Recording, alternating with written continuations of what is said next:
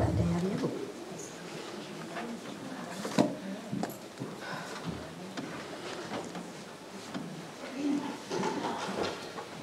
Everybody's enjoying our opening days of June. Where I'll tell you, this is a constant source of conversation. But can you believe how time flies? We just got out of January, and here we are, June 5th. Anyways, glad to have you all here today. Let's take a look at our announcements. Sunday school, of course, following the morning worship. Ladies meeting Friday, June 10th at 1 p.m. So that is this Friday. All ladies welcome. And then Men's Father's Day breakfast, June 19th at 9 a.m.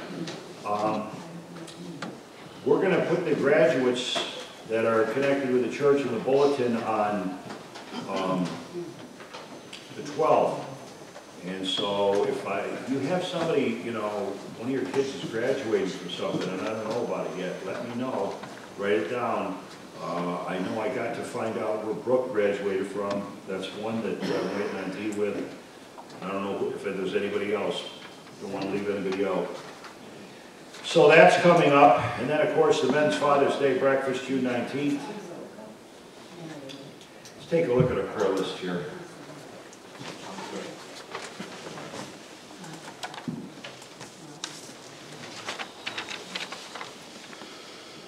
We have this little Bridget. This is Mary Ann Reese's cousin's granddaughter. 2-year-old child. Has a brain cancer that's affecting the eyesight, I guess primarily. But this is going to require 12 to 15 months of chemo. So let's keep little Bridget in prayer and ask God for a miracle. Said before, one thing to see men suffer. We're supposed to be able to take it, I guess. Women shouldn't have to suffer because they should be treated special. Thank you. True. That's the way I was raised. That's the way it was in our house. You were supposed to treat women special. They can hit you, but you never ever hit them. They didn't put it that way in those terms. Experience ends up dictating something like that. But anyways, it's true. And then to see children, little children, like, we just went through this long one, and now this little Bridget, we just want to ask God to set her free from this. Debbie Ritter's having an adrenal gland tumor removed. That's June 24th. And Tommy Gallerit's here is scheduled for his chemo radiation. It looks like a couple weeks he's going to go down. Okay, so that's good. Noel in and out of the hospital. Jack, I talked to him this week. He's doing pretty good. And so we need to keep him in prayer, but he's completed his antibiotic cycle. And so keep him in prayer. Jan Yeselevich.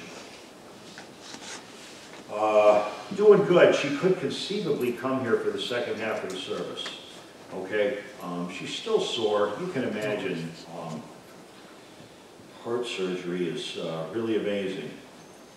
And of course, we have the rest of our prayer list here. And then we got the New Dignity, Wisconsin Church. Bill Vasey's their pastor.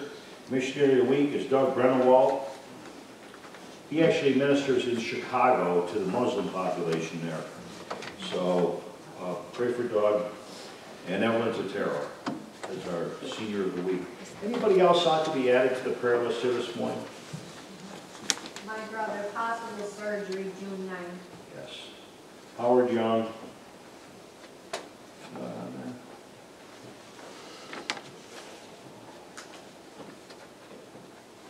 June 9th, you said? Yes, possible. They're doing some testing, and then if you can stand it, then they're going to do it for amputation. Yeah, keep Howard Young in your prayers. Anybody else? Are we more comfortable today? Is it too cold? Just about right? Yeah. Good. Last week I heard it was too cold. All right, I'll tell you what. Let's turn to 243.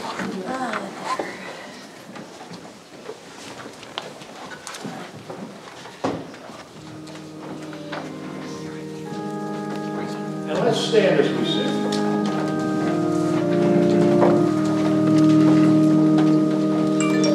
Crown him with many crowns, the Lamb of His throne. Hark now the heavenly anthem drums of music of its own. Awake my soul and sing of Him who died for thee, and hail Him as thy matchless King through all eternity. Crowning the Lord of love, behold His hands and side, rich wounds and visible above, in beauty, glory, art. No angel in the sky can fully bear that sight, but now repents His wandering eye, and mystery so bright. Crown in the Lord of light, who triumphed o'er the grave, who rose victorious to the strife for those He came to save.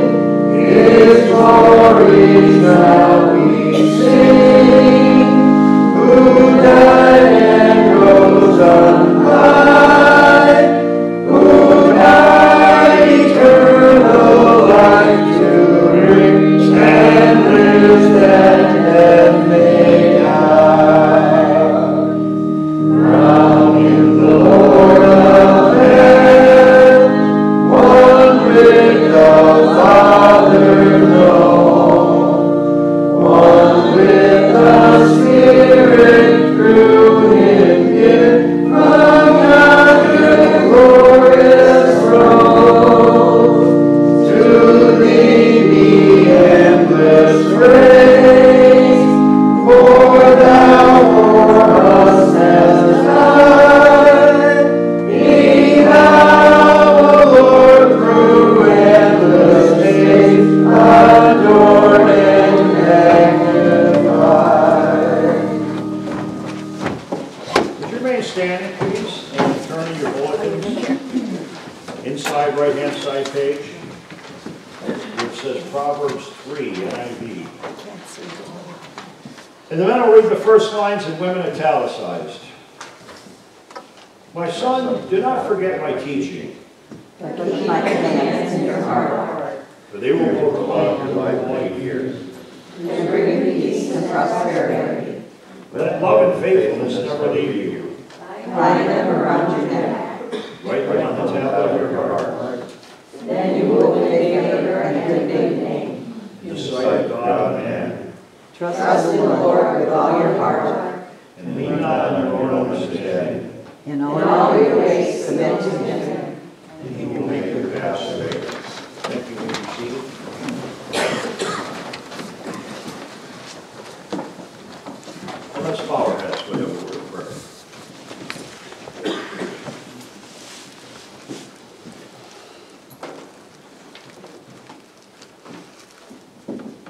Our Heavenly Father, thank you so much for the privilege of coming before you here today. The privilege of opening your word, the privilege of understanding you, really getting to know you. Our Heavenly Father, we're grateful for the Holy Scriptures, and we read about Jesus and what He did, and the history behind the nation of Israel, and you're dealing with them. And so we read about you, and we've learned a lot about you through your word. We're so grateful for the gift of the Holy Spirit. So these aren't just words on a page, but they literally come to life in our heart. And we have a dynamic, living, personal relationship with Jesus Christ, the King of Kings and Lord of Lords, he who spoke all things into being, who rules and reigns over the heavens and the earth for all eternity, sitting at the right hand of the Father at this very moment. And your words to him, sit here, my son, until I make all your enemies my footstool. Our Heavenly Father, we are so grateful that in Christ Jesus, sickness, suffering, loneliness, forlornness, death, separation, chaos, hate, evil, all the things that plague this cursed earth in Christ Jesus have been destroyed. And as they play out, we look forward to the day of Christ's return, when he will establish this universe as his true kingdom. And everything that is not in Christ will be set apart to their own will and wishes. And all those things that are in Christ Jesus, the world of godliness, the universe of holiness, will be with Jesus Christ forever. We look forward to that day, our Heavenly Father, but in the meantime, we need wisdom and guidance to make it through this world. We get a lot of conflicting reports, and, you know, frankly, we read in the Bible about rank evil, about false prophets, deceit, deception. And we know that our hearts are susceptible to that very thing. So, our Heavenly Father, we need you to pour out your Holy Spirit upon us in power. We don't want to just feel some energizing or some excitement or some enthusiasm. That's all wonderful. But we need the indwelling presence and power of God to guide us, to open our hearts and minds to the things that are really important, and to give us wisdom and discretion and understanding, make good and right and wise choices in the face of things that are not easy to choose, and so often are deceptive. And so often there's not really just a clean-cut choice, but a lot of times there's two paths to take. And you allow us to make that choice. So our Heavenly Father, pour out your Spirit upon us that we might have wisdom and understanding from on high.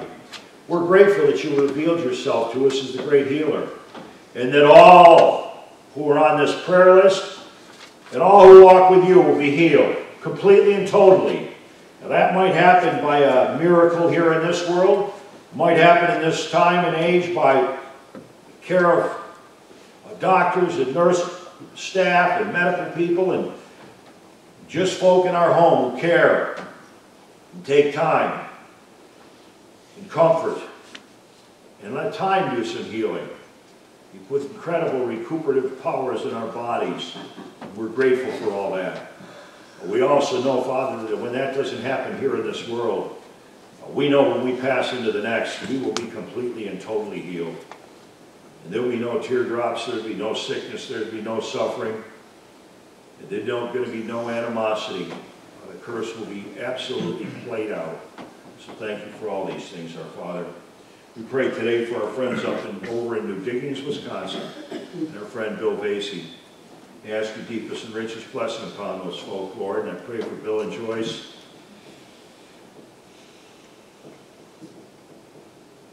My older brother by a different mother. Bless that man and his work. Fill his wife with peace and happiness and strength.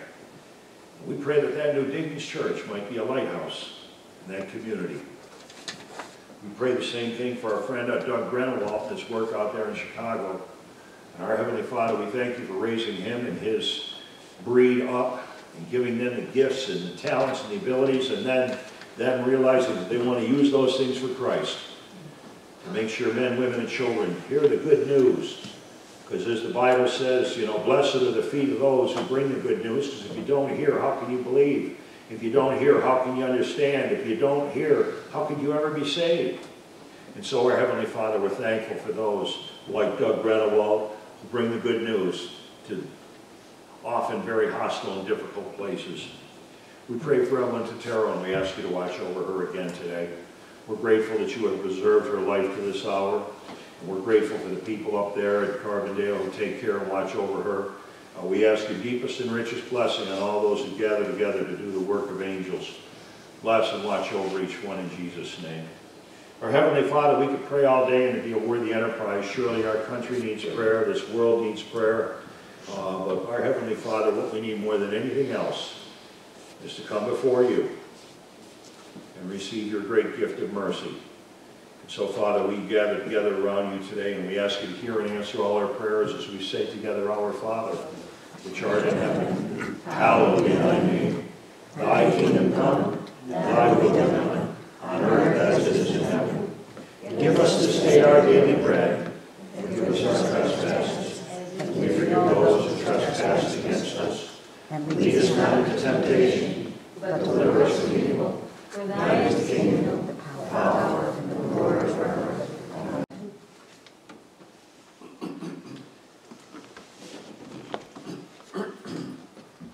Mary Beth, why don't you pick a hymn?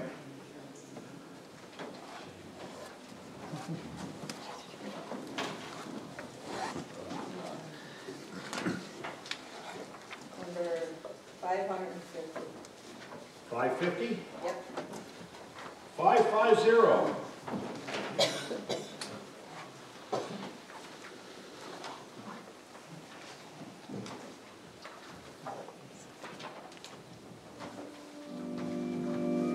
Just remain seated.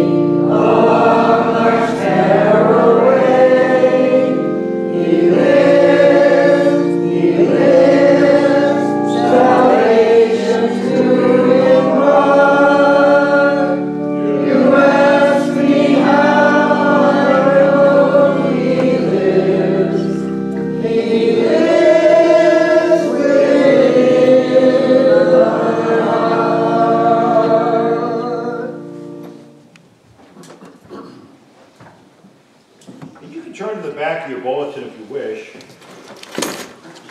Follow along.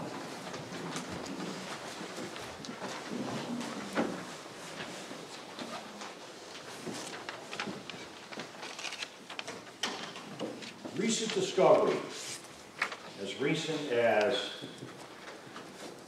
3 minutes ago.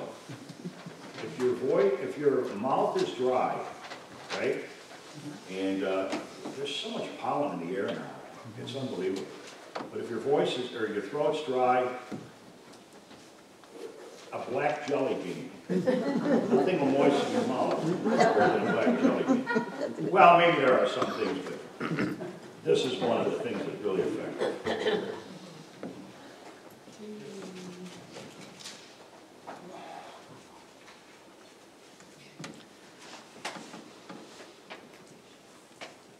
I read Proverbs 1 through 7, chapter 1, verse 1 through 7. The Proverbs of Solomon, the son of David, the king of Israel. For gaining wisdom and instruction, for understanding in words of insight, for receiving instruction in prudent behavior, doing what is right, just, and fair, for giving prudence to those who are simple, knowledge and discretion to the young. Let the wise listen and add to their learning, and let the discerning get guidance.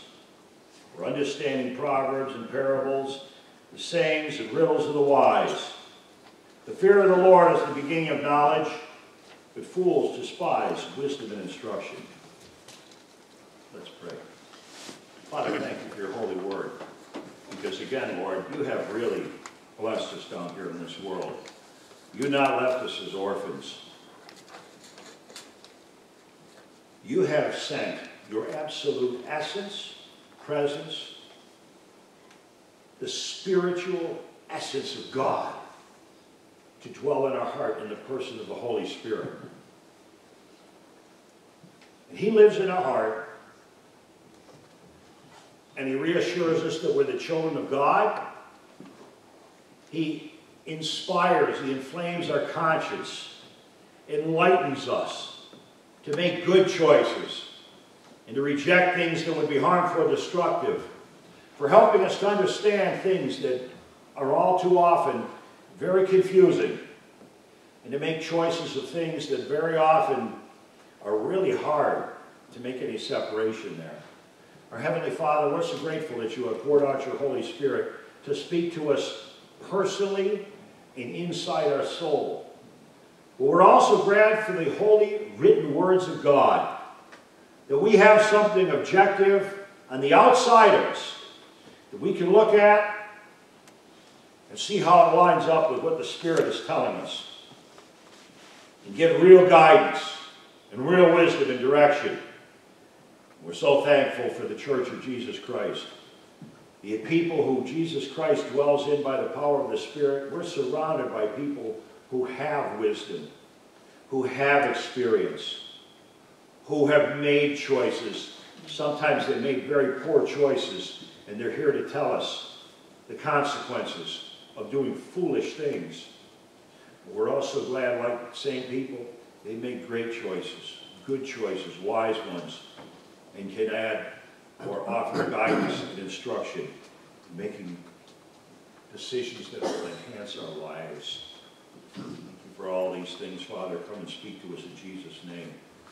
Amen.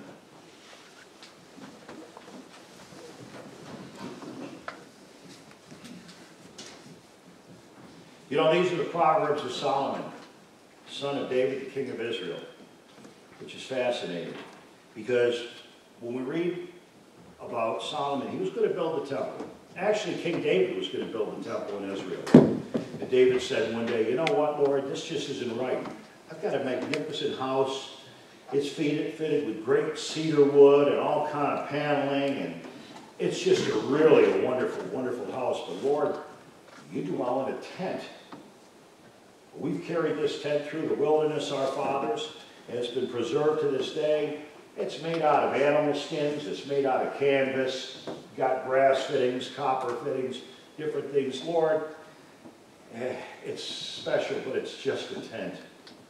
And it's not right that I should dwell in such a fine house and you should have such an ordinary place.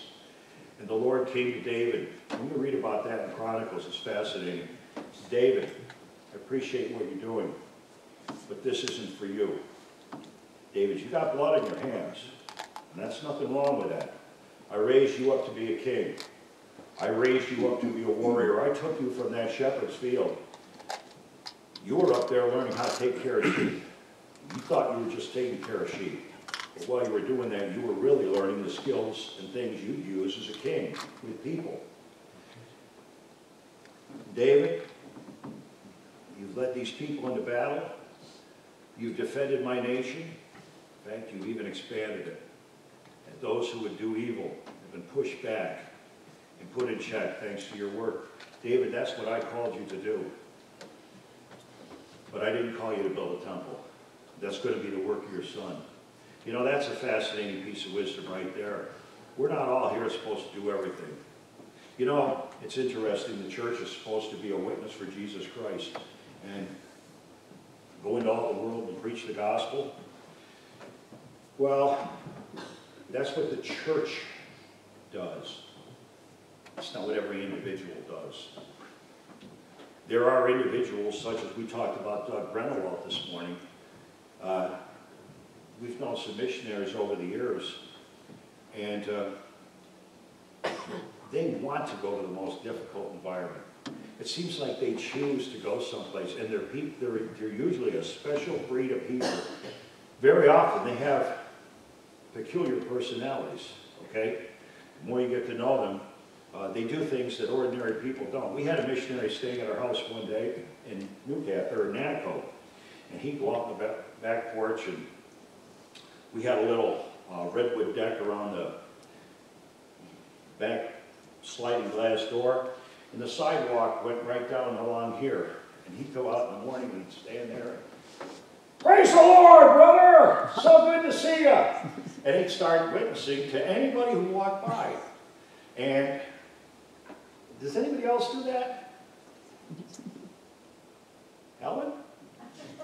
No, you don't. I'll say have a blessed day or something. He'll say have a blessed day. What normal people might say. We're just kind of friendly to people.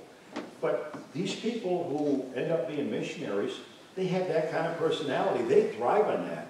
And they don't understand often why everybody else doesn't have the same personality and why everybody doesn't do the same thing. We're all different. We all have different skills, different talents, different abilities. We're made for the Lord, by the Lord, for different purposes. He has a magnificent plan that we'll see something about in a little while. And all together, the church bears witness to the world. And so anyways, here's Solomon, the son of David. And when he built that temple, it's magnificent.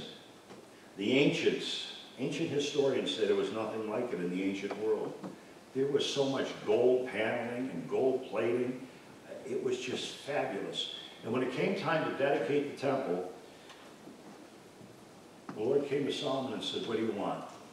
I've raised you to shepherd my people. And Solomon said, Lord, would you give me the wisdom to guide your people? Would you give me a heart that I could be compassionate toward them and lead them with wisdom? You know what it's like being a leader of a nation?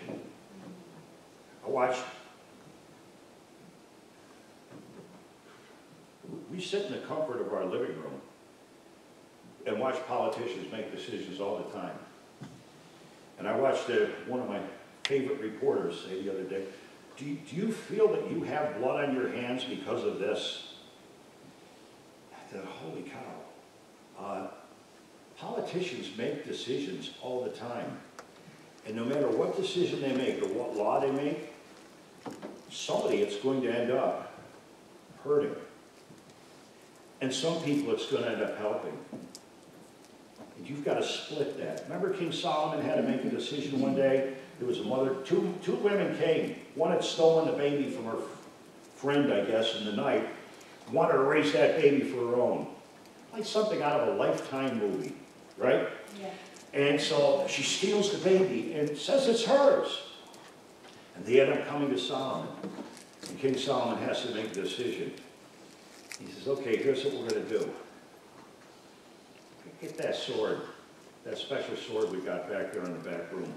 We'll cut the baby in half and give half to each of the mothers. And immediately one said, okay, go ahead. But the other one said, oh, no, let her have the whole baby.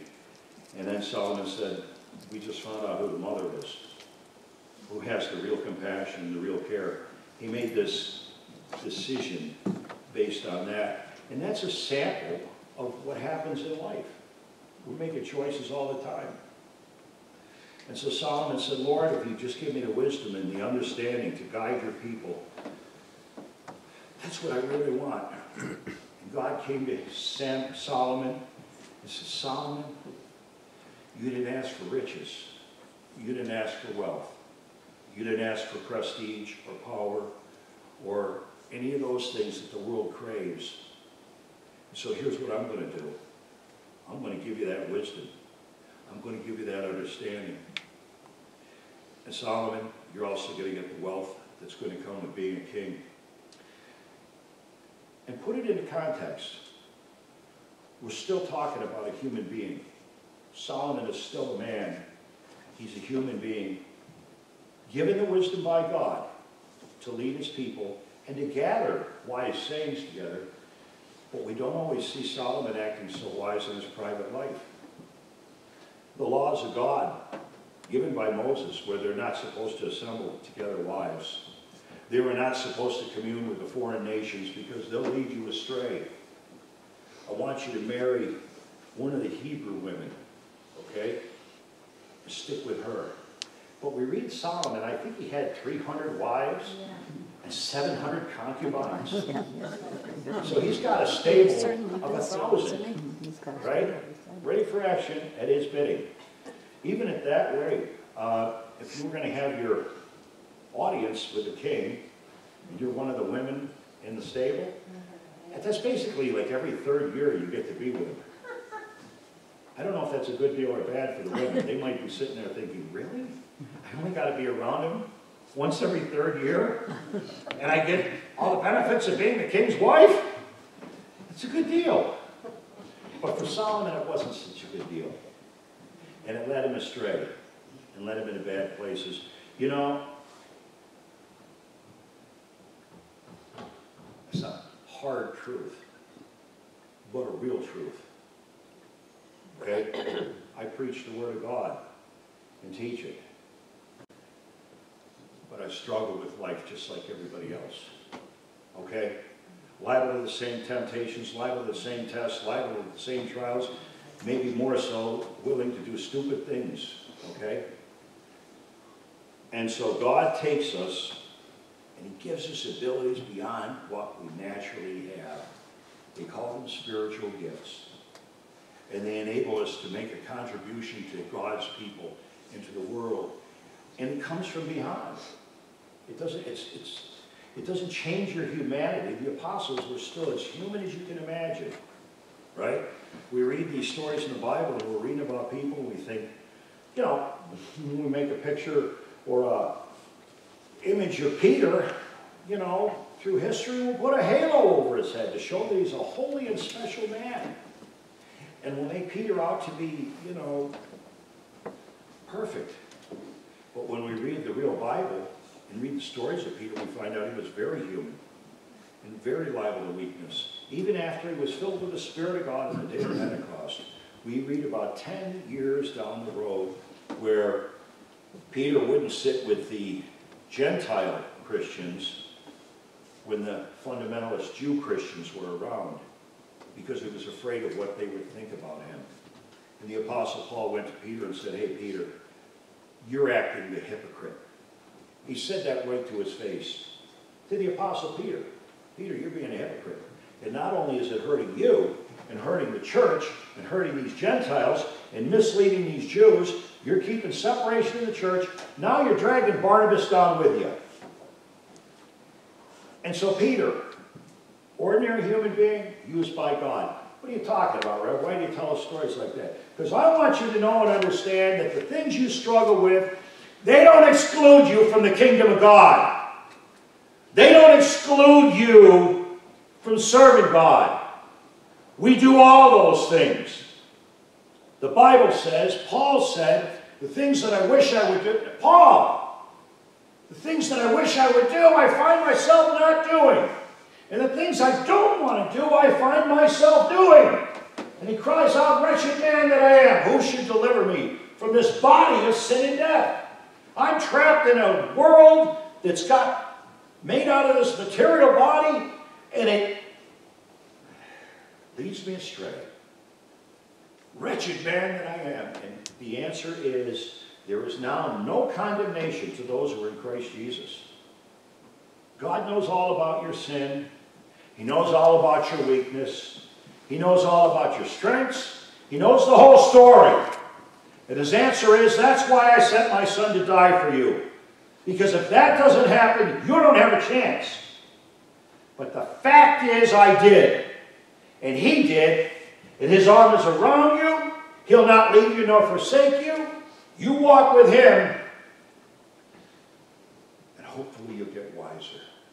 Hopefully you'll grow. Hopefully you'll listen to the Spirit of God and get wisdom.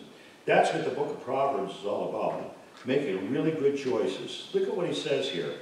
Proverbs is Solomon, the man gifted by God with wisdom, son of David, king of Israel. What's this all about? Well, it's for gaining wisdom and instruction, for understanding words of insight. Gaining wisdom and instruction. That first word, wisdom, okay? Well, let's just go back to the word parable itself.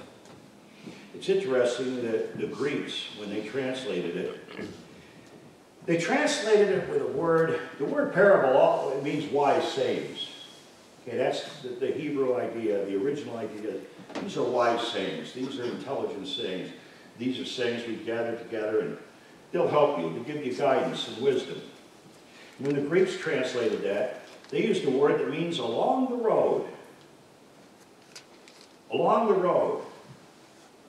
Because wisdom is gained along the road. It's gained through life. Wisdom, in this term, has to do with practical ability to live an intelligent life. It's not about some philosophical concept that is removed from reality, that we're trying to gain wisdom and understanding and this globe or this sphere of impregnable intelligence. It's about walking in the world and making good choices and making good decisions and taking what really is and not making it out what we want it to be, but make it out really what it is, because that's what it is. And now how do we respond?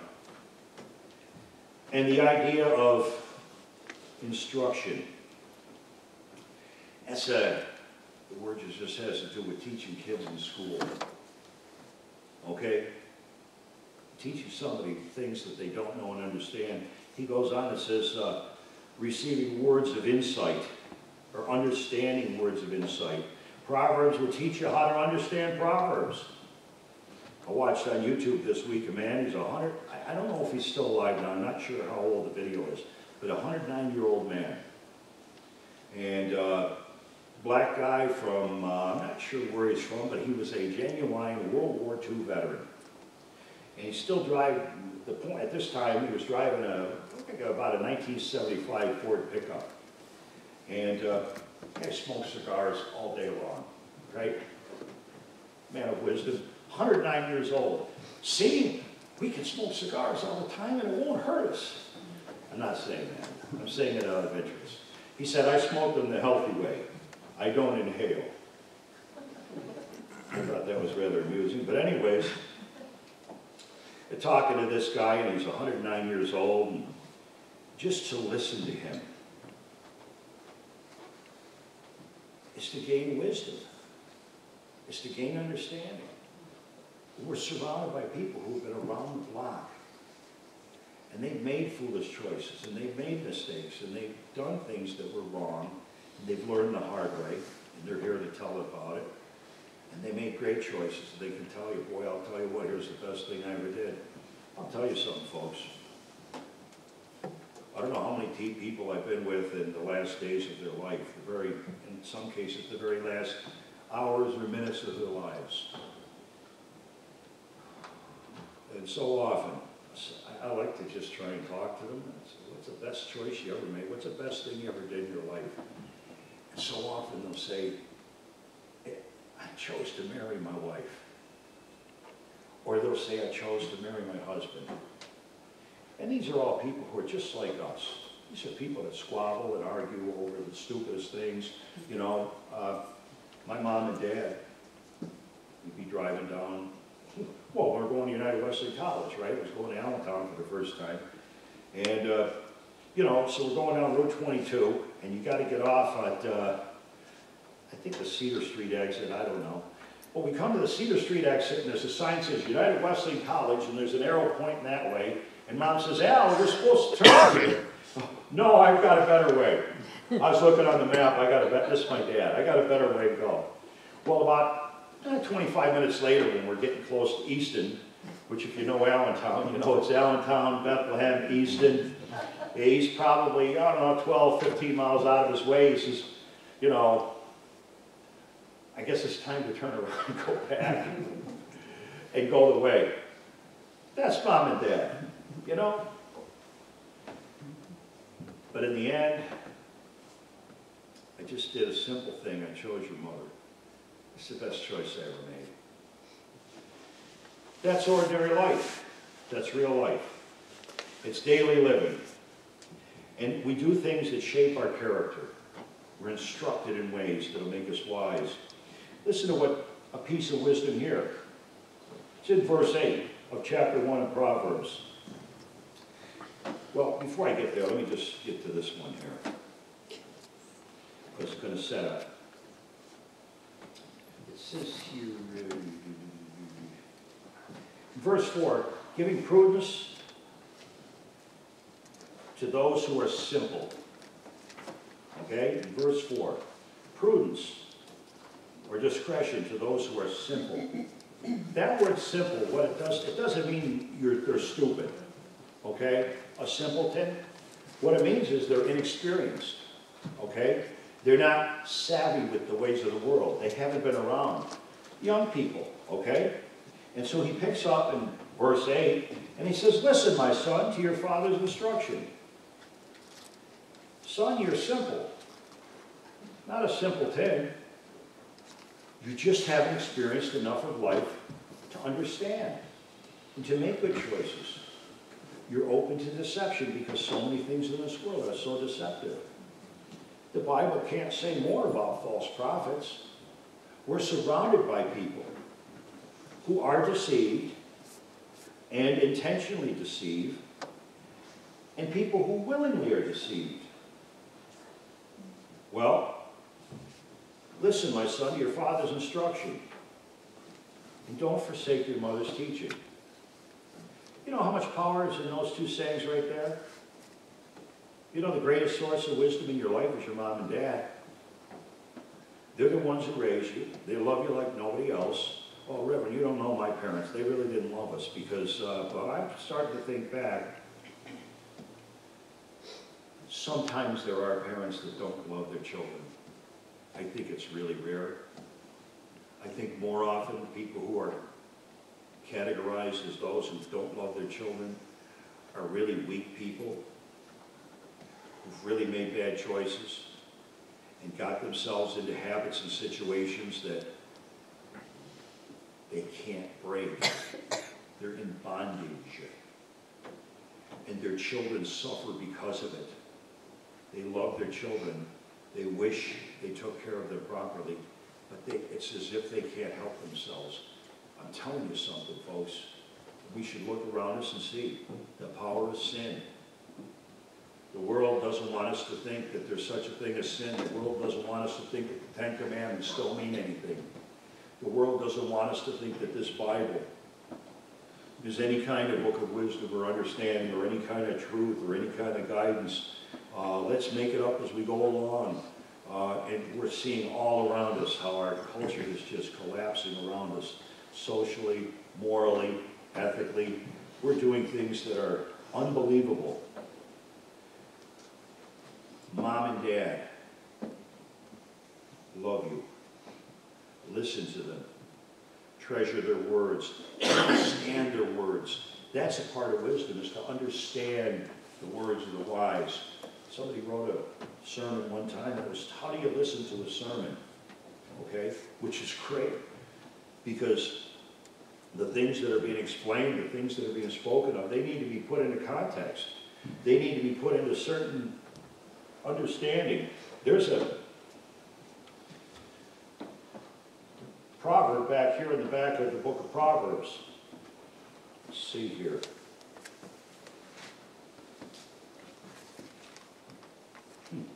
Proverbs 26, chapter 4. Don't answer a fool according to his folly, for you yourself will be just like him. Don't argue with a donkey, or you'll end up being a donkey. Right? That's what we say when we use other words. And then you know what the next proverb says? Answer a fool according to his folly. Wait a minute. You just said don't answer. It says in verse 4, don't answer a fool according to his folly, or you yourself will be just like him. The next proverb says, answer a fool according to his folly, or he'll be wise in his own eyes. See, the Bible contradicts itself. That's why we throw the whole thing away. Because it says one thing and then it says another, and obviously two things can't be true. Or can they? Or can they be put into context and understood? Remember the honeymooners? I don't know if y'all remember the episode when Carlos, the mambo dancer, moved in next door. Right? And so it's, you know, classic honeymooners. The funniest thing that was ever on TV, maybe. And Carlos comes and he starts teaching the women in the apartment complex the mambo. And they're all together and they're all dancing and doing this mambo. And Carlos, he works at night. He's a dancer and he teaches. And so he's around all day to teach them while Ralph is out driving the bus. Norton's down there working in the sewer. And Ralph comes home one day, and the music's playing. They got the old record player playing. They're all doing the mambo and having a blast. And Mrs. Manicotti's doing the mambo. And the whole crew. And Ralph walks in and he looks at it and says, oh, okay. And he walks in. What? And then he turns around in shock. What's going on here? He goes crazy. And she says, Carlos is teaching us the mambo. Oh, Carlos is teaching the mambo. That makes a world of difference. Everybody out of here. And they said, but Mr. Crampton, it's fun. And then I think Alice says, oh, Ralph, everybody's doing it. And Ralph says, everybody's doing it? Everybody's doing it? And then Alice says, well, he says, no, you said everybody's doing it. He said, I'm not doing it. My grandmother never did it. Well, we talk that way all the time. Never did it. You always do this. You never do that. All these people are thus in such a way. And we don't mean it as an absolute saying. A wise person listens to somebody speaking and assesses what they're saying and isn't trying to put him in a box and catch him in a everybody's doing it word. If you want wisdom, understand what the person's saying. When you say everybody's doing it, doesn't mean everybody's doing it. It means it's a lot of fun. We're doing it. A lot of people find it a good thing. It doesn't mean everybody. So when we read in Proverbs where it says, don't answer a fool according to his folly, or you yourself will be just like him. And that's true. You ever get in an argument with an idiot?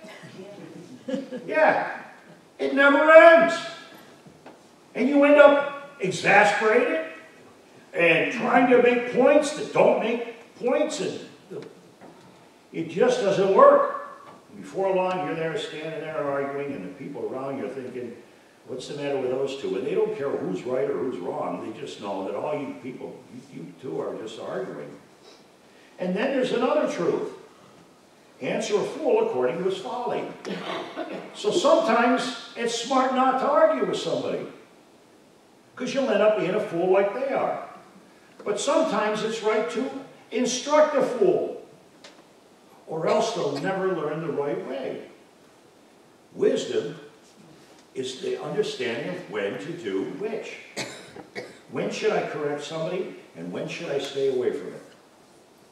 We talk about this all the time, you know.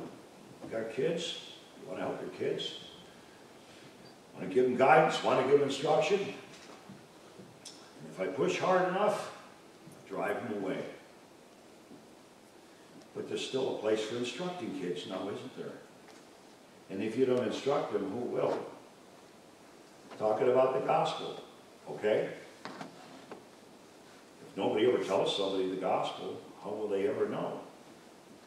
But not every situation is a good situation to be explaining the gospel. So the wise person gets this inner instinct, this inner understanding of how to do things in the wise way and how to make choices. And that's what these words wisdom really mean. Let's just get through a couple of these. Prudence keeps coming up. What is prudence? It's shrewdness or cunning. You know who the prudent person in the Bible is? The serpent in Genesis chapter 3. Satan was the most subtle, the serpent was the most subtle creature on earth. That's that word, prudent. Prudence can be used for good or evil. Shrewdness or cunning, the ability to work out clever ways of addressing a problem. Wisdom will give you that. This book of Proverbs will help you figure out different ways to look at things. It'll exercise your mind. How about deliberation? And that's really the idea of discretion. Deliberation. To plan the intents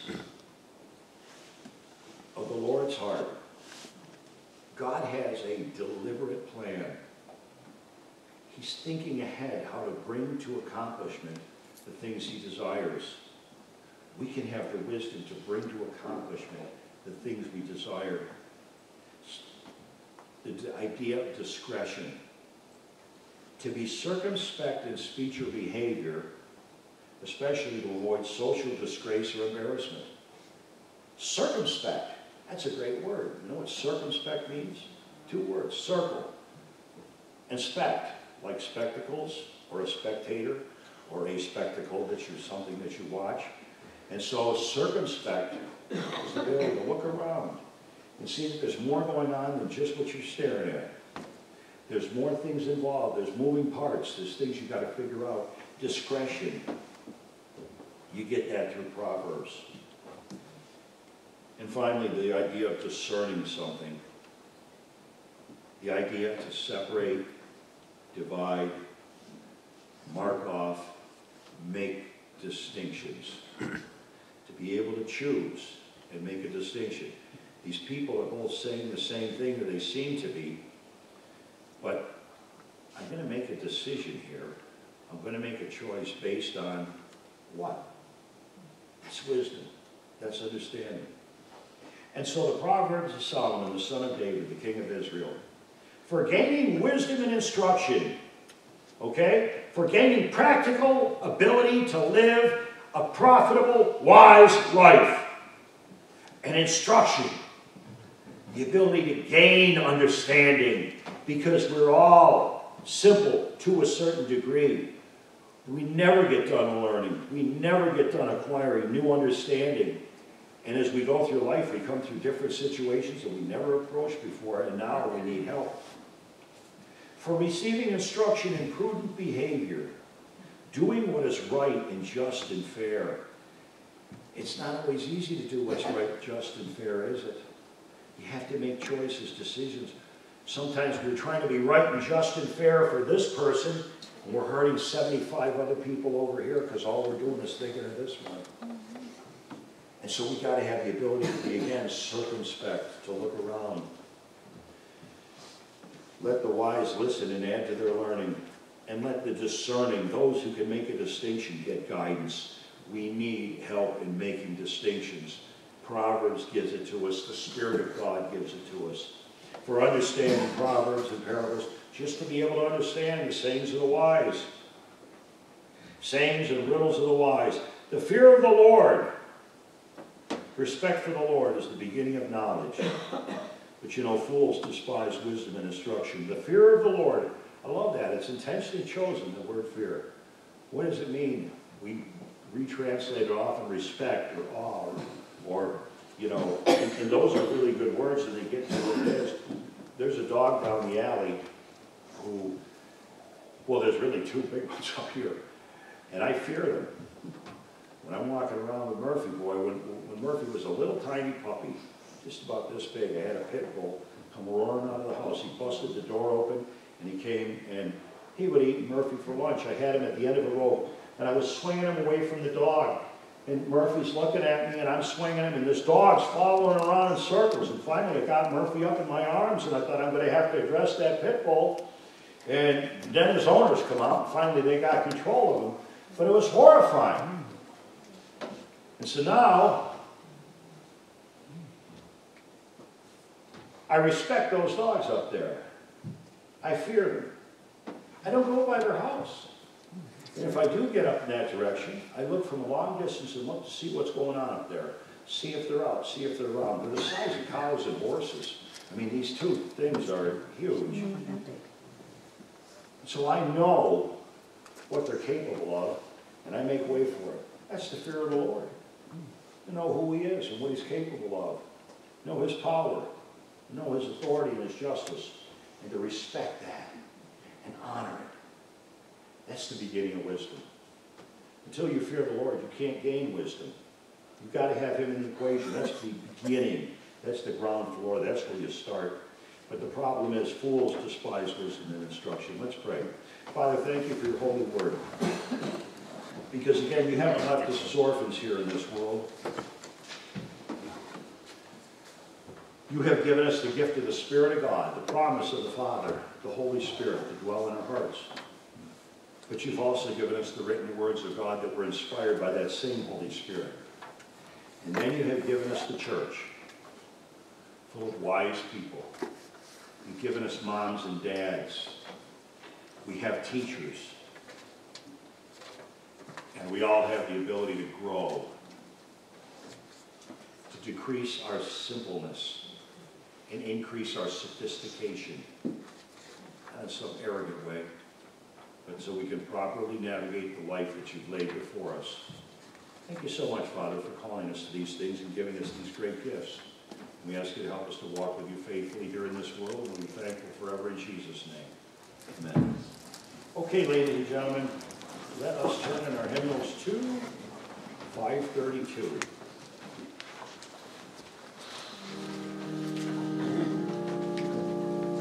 Thank you.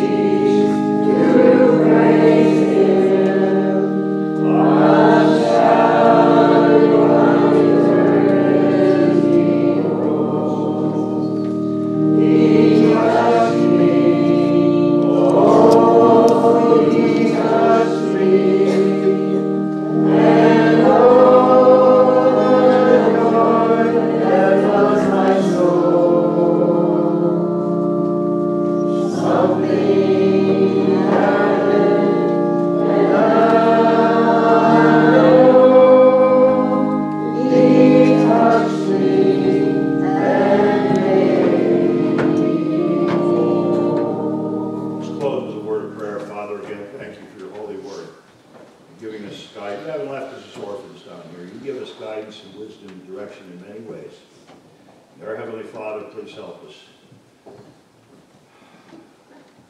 to get the fear of the Lord straight. That we receive Jesus Christ as our Lord and Savior, and put him in his proper place, and put ourselves in our proper place. That's the fear of the Lord. And that's the beginning of all wisdom.